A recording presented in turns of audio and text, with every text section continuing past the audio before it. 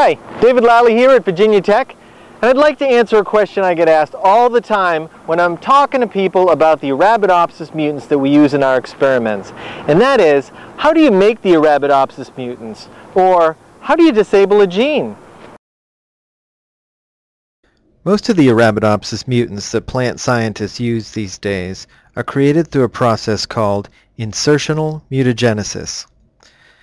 The way we disable the genes in these mutants is by inserting a piece of DNA into the gene that doesn't belong there. You might notice that the word insertional has the word insert in it. So how does that disable a gene? Let me give you an analogy. Look at this word. You probably can't read it because I've inserted a group of letters into the middle of it. But what if I removed the group of letters in the middle and pushed the letter L over? Then you'd see that it's the word love.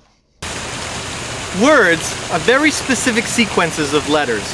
If you insert a string of letters in the middle of a word, it stops functioning because it loses its meaning.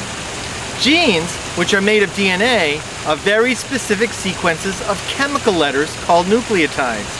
The average Arabidopsis gene is about 2,500 genetic letters long. Just like the word love stopped functioning when we inserted a string of letters in the middle of it, we can disable the function of a gene by inserting a piece of DNA into it that doesn't belong there. That's exactly what we've done with our Arabidopsis mutants. In each mutant, we've inserted a piece of DNA into the gene, 4,500 genetic letters long, so that it no longer makes a functional gene product. Well, that's the big idea. Now I want to tell you how we get a piece of DNA into the plant genome where the genes are kept. And to do that, I'm going to take you over to the greenhouse and introduce you to one of the world's tiniest genetic engineers. Let's go!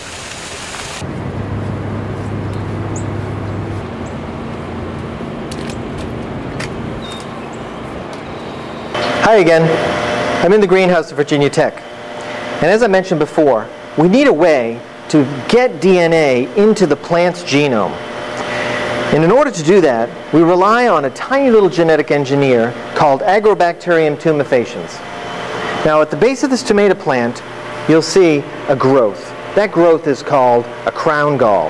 And that was formed by the Agrobacterium inserting 3 genes into the plant's genome. 2 of the genes are there just to make that crown gall. It tells the plant, make a whole bunch of cells. The last gene tells the plant to make the food for the bacterium. So you have this whole group of cells here that does one thing, make food for the Agrobacterium. Very tricky little bacterium that has managed to do this. We're going to use that ability in order to create our mutants. About 30 years ago, a scientist named Mary Del Chilton and her colleagues demonstrated that you could remove the disease genes from the Agrobacterium without affecting its ability to insert DNA into the plant's genome. In other words, the molecular machinery that the Agrobacterium uses to deliver DNA into the plant's genome is still intact. That meant we could remove the disease genes and replace them with any piece of DNA we wanted, including whole genes. Pretty cool, huh?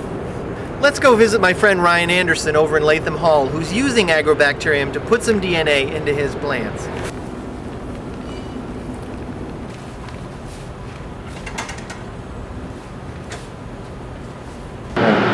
Now I'm here with Ryan Anderson, and he's going to show us how we take the Agrobacterium and we use it to put the DNA into the Arabidopsis plants. How's it going, Ryan? Not too bad. Thanks, David.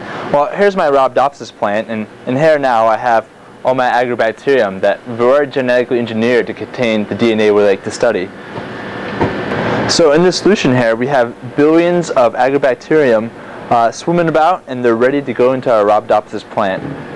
This Agrobacterium has been modified so all the disease genes have been removed. So now it can no longer cause a crown gall that you saw earlier.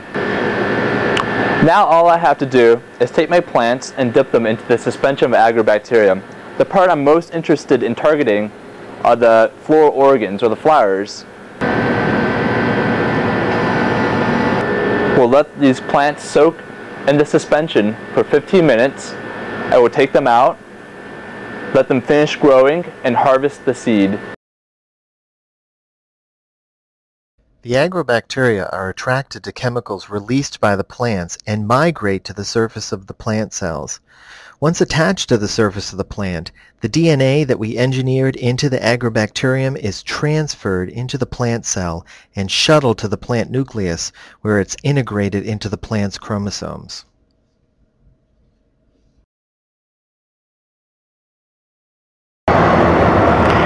Scientists had to do what Ryan showed you thousands of times in order to create a mutant line for each of the 25,000 Arabidopsis genes.